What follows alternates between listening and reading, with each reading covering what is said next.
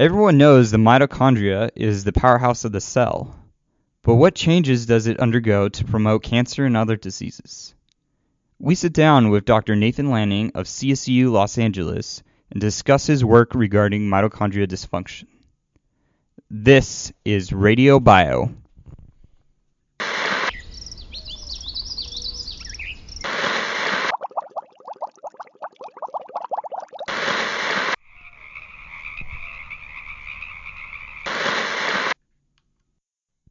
Hello and welcome to Radiobio. I am your host, Stephen Wilson. And I am graduate student Morgan Quayle. We are joined here today by Dr.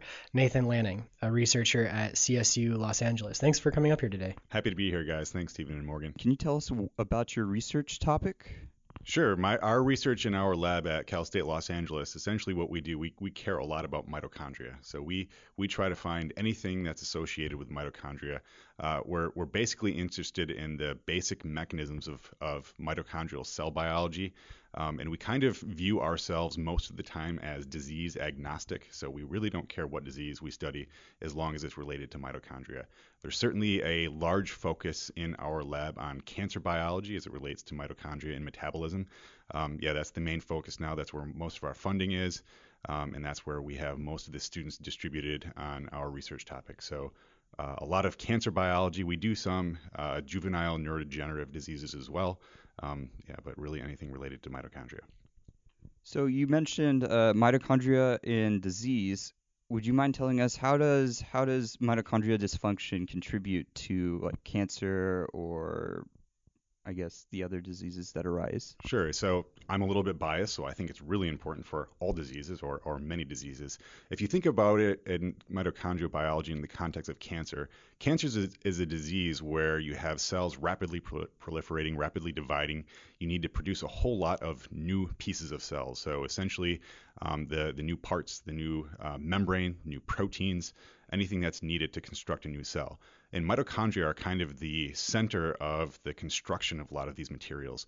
So we say that biosynthetic precursors are created in mitochondria. If you think about the TCA cycle, the Krebs cycle, citric acid cycle, whatever you call it, that's responsible for producing a lot of molecules that are necessary to build biological molecules, so biosynthetic precursors. So in cancer biology, the mitochondria and specifically the TCA cycle are ramped up to produce a lot of these biosynthetic precursors so that new cells can be constructed and that cellular proliferation can occur. In cancer, there's also a lot of different oxidative damage going on, and mitochondria are necessary for counteracting that damage.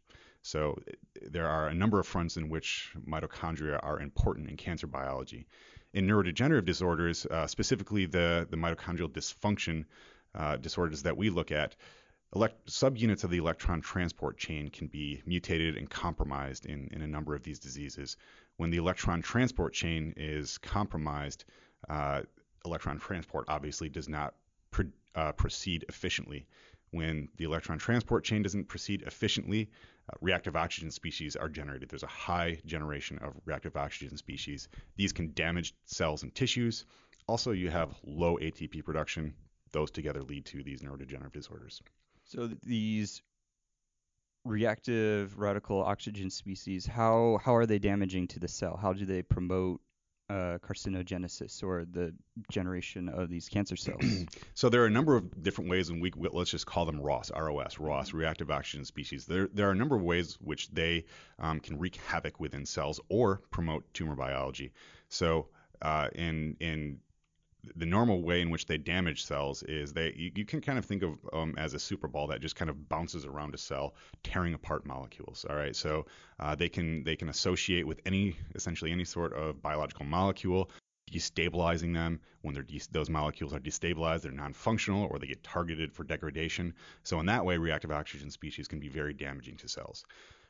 ROS can also act as essentially a signaling input to cells as well. So many different signaling mechanisms are responsive to ROS levels. So in cancer cells, ROS levels can trigger pro-proliferative or, more importantly, pro-migration and invasion signals.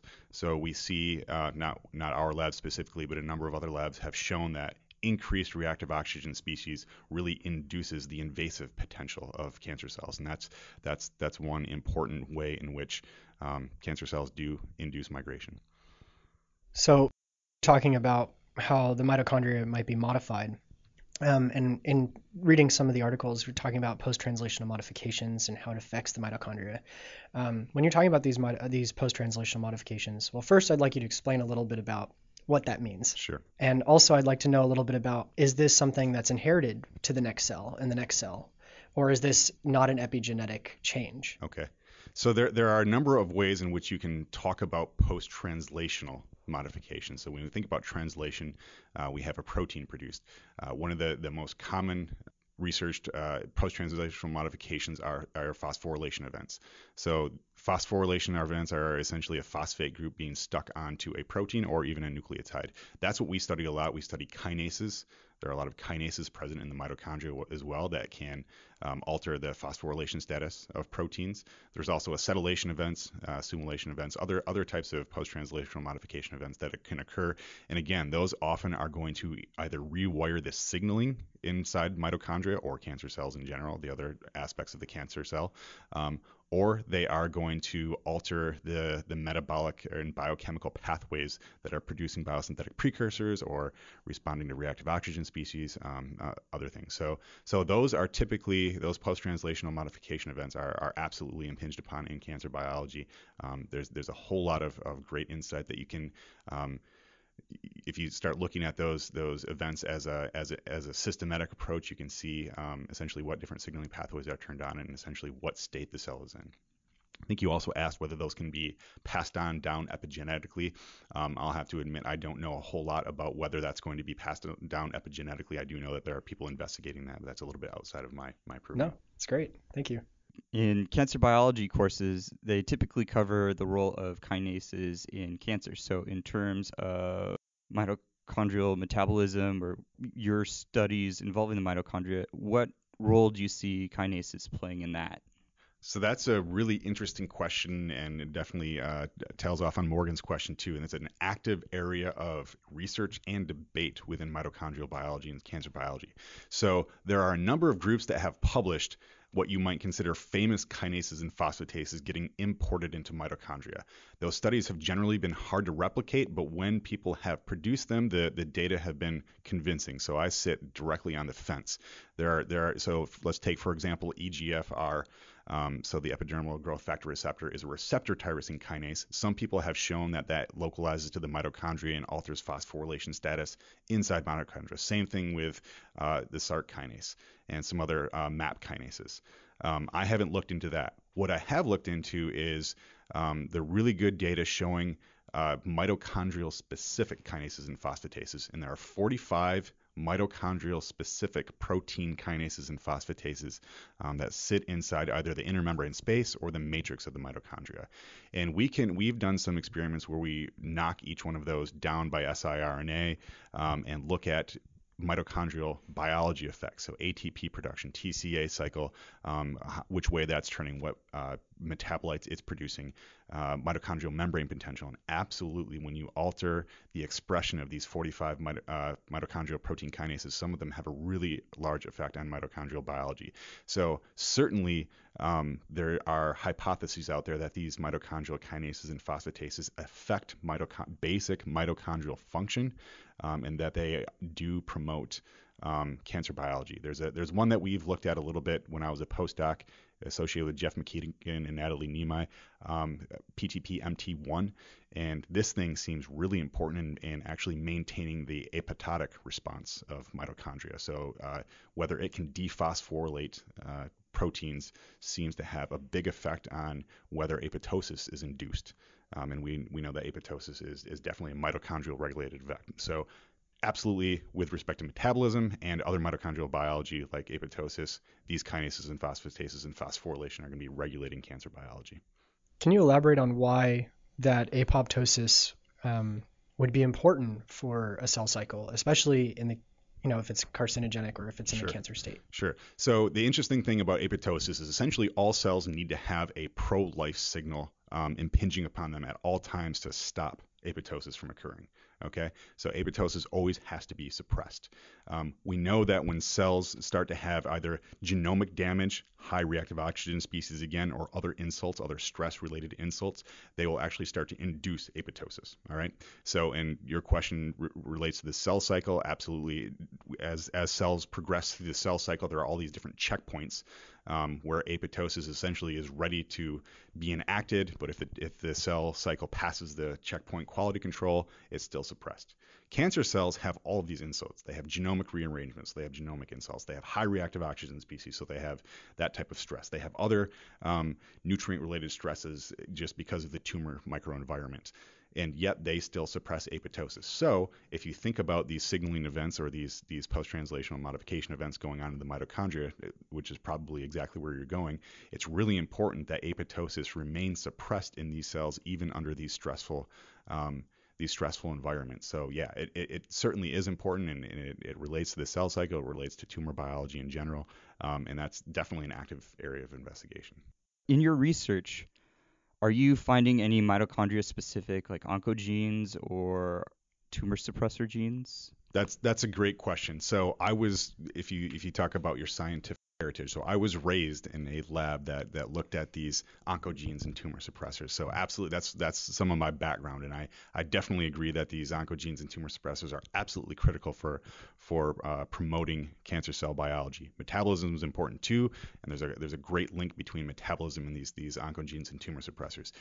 Your question is have we identified any? I don't know. I think so. There have been a couple of what we call bona fide tumor suppressors identified out there within the TCA cycle. So fumarate FH, and then what was the other one? SDH. Those were both identified as bona fide tumor suppressors. When they are mutated, that promotes cancer. It essentially causes a backup of some of the TCA cycle metabolites. Those TCA cycle metabolites go on to modify other proteins, and those actual metabolite modification of other proteins can trigger an oncogenic program. So our lab specifically has not identified what we might call a tumor suppressor or an oncogene yet.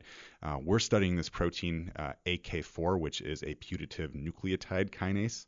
And we think that it definitely participates in cancer programs, but whether we can show that it's actually an oncogene or a tumor suppressor yet, we really haven't progressed that far. But I do like the idea that there are mitochondrial specific oncogenes and tumor suppressors, and that's definitely an active area of investigation. That's awesome. I actually was curious. We've gotten a little bit away from the mitochondria aspect, and we talked about how it's post-translationally modified and other modifications that happen to metabolism. One of the reviews I was reading was talking about how alternative glucose metabolism is important to the role of what you're studying, and I'd like to know a little bit about the alternative glucose metabolism and how that applies to your model, as well as I'd like you to explain a little bit of the Warburg effect. Okay, love that question. So I'll give you a little bit of unsolicited history here. When I was an undergrad and a graduate student, I could not stand biochemistry. Metabolism was just a waste of time to study. That makes two of us. Okay, Yeah, good, that's good. easily relatable. Okay, it's hard. It's Flashcards. Yeah, Flashcards all day Yeah, long. there you go. Flashcards, write it out, memorize it. When I became a postdoc, that was still my mindset when I started in the lab of Jeff McKeegan of mitochondrial systems biology. And I just picked up, the literature, started diving into it, and it just, for whatever reason, it just clicked. And I thought metabolism is so cool. Biochemistry is so cool. I was a signal transduction guy before that, but you can really relate a lot of the signal transduction programs to metabolism. They're very same. All the different routes that signal transduction pathways can take, metabolism can do the same thing. Also, the metabolic flexibility, and that's where we're going with your question. Within mitochondria and in cells as a whole is fascinating. All of the different biochemical and metabolic routes that these carbon substrates can take is just fascinating. And cancer cells are really, really good at rewiring metabolism. So there's alternative glucose metabolism that can occur. If glucose is restricted, cancer cells just start sucking up glutamine like crazy. So glutamine can essentially enter what we think of as the bottom of the TCA cycle, and it can do what we call anapleresis, which it can essentially replenish the different metabolites that are not there due to restriction of glucose or due to them being utilized for other things. All right, so glucose comes in really quick in cancer cells. Cancer cells suck up glucose. They do that again to create all these biosynthetic precursors. They're creating all these molecules that are needed, these little tiny molecules that are needed to create the larger macromolecules for building a cell. All right, so they're sucking up lots of glucose. However, they have to start sucking up glutamine too, because a lot of those metabolites get taken out of the TCA cycle to build these large macromolecules. So the TCA cycle, in order to keep on turning, needs to find an alternative nutrient source. So it takes in glutamine. They produce a lot of lactate. That lactate can go out, can cause reactive oxygen species, can acidify the external environment of the cell. That promotes the cancer program as well.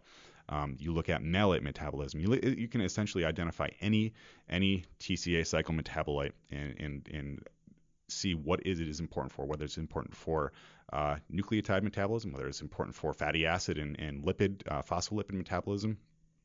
All these things are amino acid metabolism. All these things are really important, and there's been a spate of papers that have come out over the past decade showing that the cancer cell needs to identify what is important for its specific cancer type and essentially rewire glucose metabolism or glutamine metabolism to supply that specific metabolite. And yeah, it's fascinating.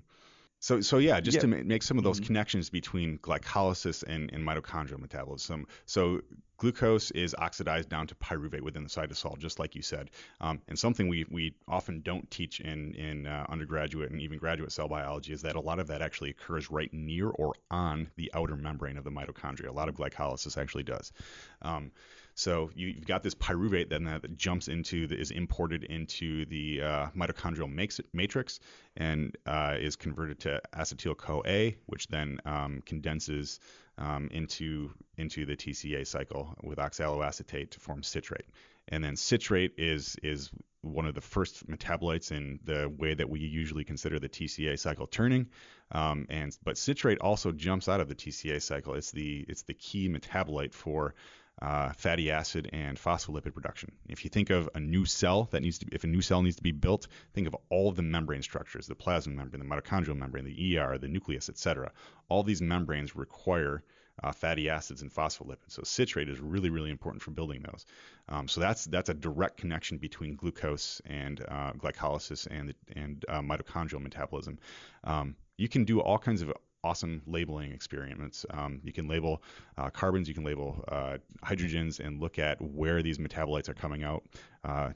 Dr. Fabian Philippe here does a lot of that, and he does some really good assays with that, and you can really see what type of metabolism, what type of glucose metabolism, standard or alternative glucose metabolism is required for these different cancer cells. You touched upon some misconceptions about, I guess, glycolysis and importing into the mitochondria, or at least its location in terms of the cell. Is there any other misconceptions that people aren't really aware of? Yeah, that's a good question. I don't know if it's a misconception or just it's not famous enough yet to bring into textbooks. There's a lot of really good, what I was referring to, there's a lot of really good papers that show there are these large complexes of many of the glycolytic enzymes that essentially associate into a large complex, and a lot of times those large complexes can be fractionated into the outer mitochondrial membrane, not the inside of the outer mitochondrial membrane, but the outside. So they're right near or right on the mitochondria. And that makes sense, right? If you're trying to feed the mitochondria with some of these metabolites that result from glycolysis, they can hop right into mitochondria. Other misconceptions. I don't know that there are other misconceptions. There's when you're talking about biochemistry and metabolism, there's just a lot that's either glossed over or there's just not enough time in the undergraduate world to study that, right? The TCA cycle is turning both ways. It can essentially turn both ways depending on which metabolites it needs. There are all these branch points coming off. Again, maybe another misconception is glutamine.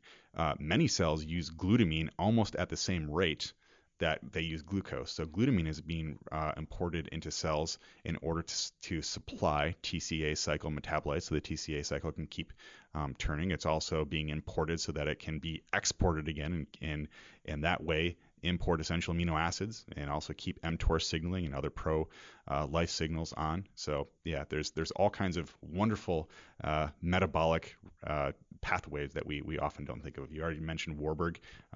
That's one. Warburg is a great metabolic pathway where you're essentially rushing down glycolysis, producing lots and lots of metabolites, even in the presence of enough oxygen, producing lots of lactate, and cancer cells do that for a number of reasons. Yeah. Boiling it down for some of our listeners that may not have read some of these reviews, and how does metabolism affect the life cycle? So we said how it affects cancer cells, but like how does that affect a cell in switching into a cancerous state, or how does it affect a cell in just general? So directly metabolism. Yeah. So, well, one of the ways to think about that, and we can bring it down to the level of the cell cycle. When cells are progressing through the cell cycle, through some of the gap phases and even synthesis, you're producing a lot of molecules. So the cell needs to meet those biosynthetic and energetic demands. They need more energy. They need more energy in the form of ATP to carry out all of these biosynthetic reactions, which are certainly anabolic in nature. So you're using energy, and you're also creating new molecules. So if you don't have the metabolic requirements to meet those production standards, there are checkpoints that are essentially going to slow down the cell cycle, slow down the production of these biological molecules. If you think about, there are some what we call master regulators. So AMP kinase is considered a master regulator. It's a signaling molecule, and it really regulates whether cells are in an anabolic or a catabolic state. And AMP kinase is directly regulated by AMP levels, and then indirectly regulated by ATP levels. So whether or not there's enough energy present is going to regulate whether the cell can progress this cycle and continue in anabolic mode. Okay, there's also another regulator that happens to be downstream of AMP kinase, but also functions in parallel. That's the mTOR signaling pathway. The mTOR signaling pathway is directly responsive to nutrients. So whether or not there's enough essential amino acids are going to regulate whether mTOR is on or off. And that's definitely a major regulator of cell proliferation status as well. So whether or not there's enough metabolites, amino acids, carbon-based substrates that produce enough ATP, whether there's enough of those inside the cell is going to regulate whether these master regulators of what we call metabolism are on or off, and their on or off status absolutely regulates the progression through the cell cycle and whether a cell can essentially transform. So yeah, it's definitely all related. That's awesome. You're going to have to forgive us. I know your research focuses on other disease models involving the mitochondria, and we've been primarily talking about cancer. So what are the other disease models that you're looking at? Oh, that's a good question. We certainly do focus on cancer, so I'm certainly more comfortable in the cancer arena, but I'm happy to talk about the other models. The other model that we focus on most specifically is called Leigh syndrome, Leigh syndrome. It's a syndrome that's usually identified in children around the age of 1 or 2. They present with neuromuscular disorders. And essentially, they're not producing enough energy. They have these mutations in their electron transport chain complex subunits. These mutations are thought to cause the electron transport chain essentially not to function well or efficiently. And this inefficient function of the electron transport chain causes a reduction in ATP production, and it also increases reactive oxygen species within the cell. These two together combine to really, it affects all the cells in these very young patients, but it really affects those cells that require a lot of energy and that are really sensitive to ROS. So those just happen to be neurons and muscles and some other cells as well. So they present with these disorders first. There's no cure. These patients typically die within 6 to 7 years of diagnosis. It's very sad. It's a relatively rare disease, but it's one that we are really intent on hopefully making some headway in basic research. Because all these patients are young, there's not a whole lot of patient-derived cells out there or cell models to study. So one of the things we want to do in our lab is use some new CRISPR technology to introduce the exact mutations that are identified in human patients into normal fibroblasts, normal neurons, normal kidney cells, other types of cells that are affected within this disease. So that's what we're studying these other mitochondrial related disorders. And then we've identified this protein AK4 that's a mitochondrial matrix protein. When we knock this thing out, energy levels in the cells increase quite dramatically, and there's really a good ability of cells to manage reactive oxygen species. So in the context of producing these mutations, we also want to, on top of that, either chemically inhibit or genetically delete AK4 and determine whether that's maybe perhaps a potential therapeutic outlet for these patients. So yeah, that's a hardcore mitochondrial disease, and that's the context in which we study these diseases. That's awesome. I actually for some of us that are a little ignorant about reactive oxygen species, I have always been told to eat lots of blueberries. Okay, And, yeah, you and, get your antioxidants. and yeah, right? exactly, the antioxidants. Yeah. How can diet affect, because right, we're talking about the metabolism of the cell, but how can diet of like a whole organism like ourselves affect us on a cell basis? Okay, I'm glad you brought that up, and I'm going to do the thing. I'm going to talk, and at the end of me talking, you're going to say, well, you really didn't answer my question, and there's a reason for that. So I've gone to a couple of these conferences, Metabolism, Diet, and Disease, put on by BMC, and they're awesome. They're wonderful, and you get these experts from all over the world talking about diets and how diet can affect cancer, neurodegenerative diseases, this, that, and the other thing, and they got great research.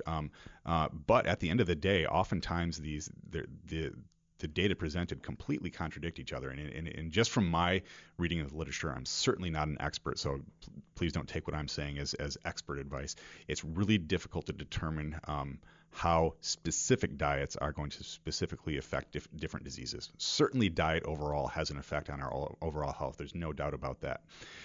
With respect to antioxidants and disease and reactive oxygen species, a couple of meta studies have come out recently that have really shown that eating a lot of antioxidants might not actually counteract the reactive oxygen species within our cells. Whether or not those antioxidants are actually soluble, whether they actually get delivered to our cells, whether they get delivered to the places that counteract reactive oxygen species is now an outstanding question. So if you like your blueberries, keep on eating them, but you may or may not be affecting your redox status. So there's no miracle drug? I mean, come on. That'd be nice, but unfortunately Superfoods? Superfoods. I like the title. They just taste good. Yeah, good enough.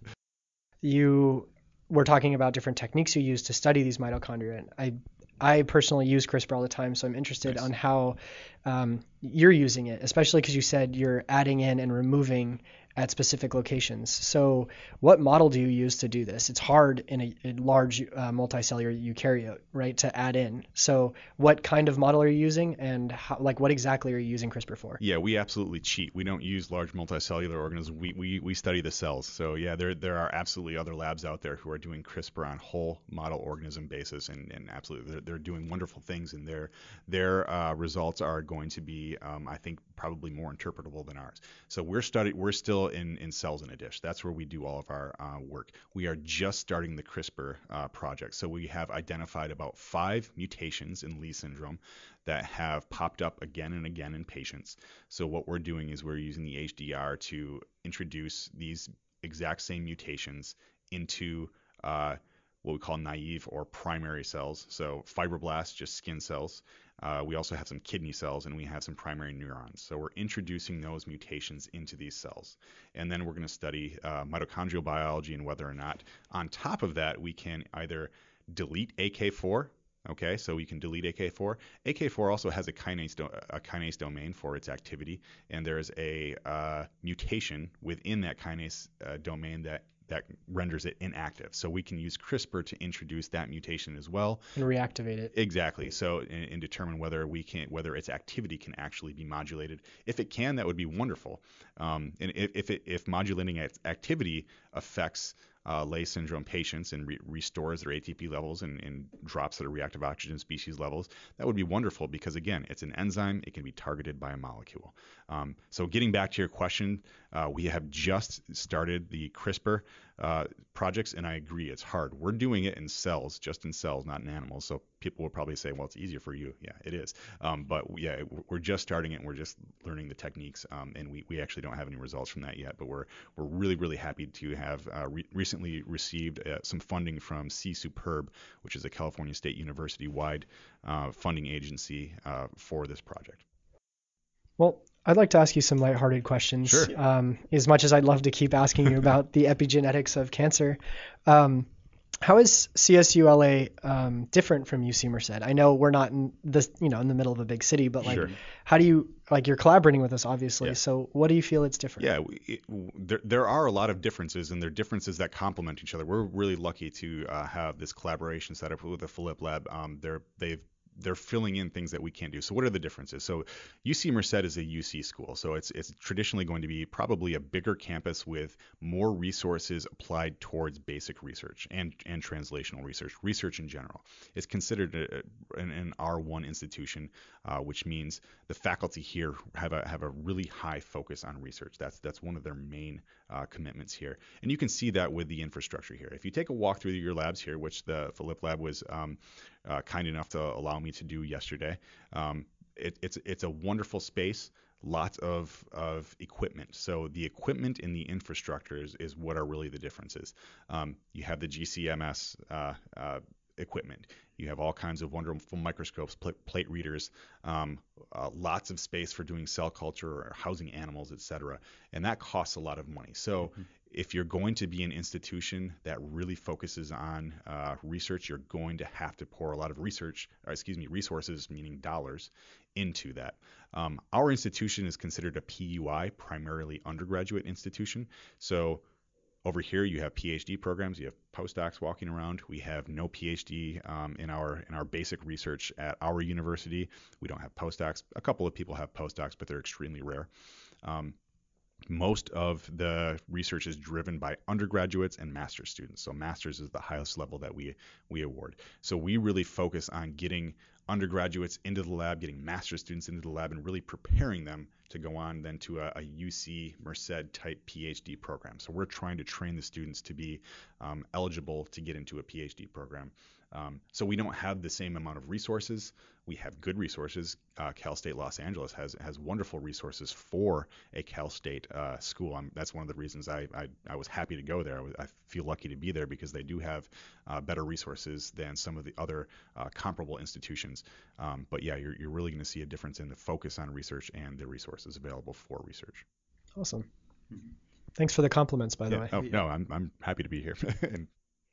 Besides the Philipp Lab, do you envision more collaborative work with other labs on the UC Merced campus? Yeah, so the collaboration with the Philipp Lab has been wonderful. And because of that, I'm absolutely keeping my eyes open and glad to see the people here. And that's one of the things where the Philipp Lab has been great for us. They've, again, supplied us with something we can't do. We love to study metabolism, but we do not have the GCMS outlet. We don't have the systems bio, the bioinformatics outlet that you guys have. So you're really filling a big hole there. And absolutely, if there are other labs here that can fill those holes, we're always interested in working with them. Hopefully there's something that we can give in return, right? Some mutually beneficial, maybe mechanistic insights that we can give from our lab, or siRNA screens, et cetera. That's the type of collaborations that we're looking for. Yeah. Thank you for coming on today. Yeah, thanks again. My pleasure. Thanks, guys. I appreciated it. Really nice to meet you. Good. This is Radiobio signing off. Radiobio is supported by the Quantitative and Systems Biology Graduate Group at the University of California, Merced.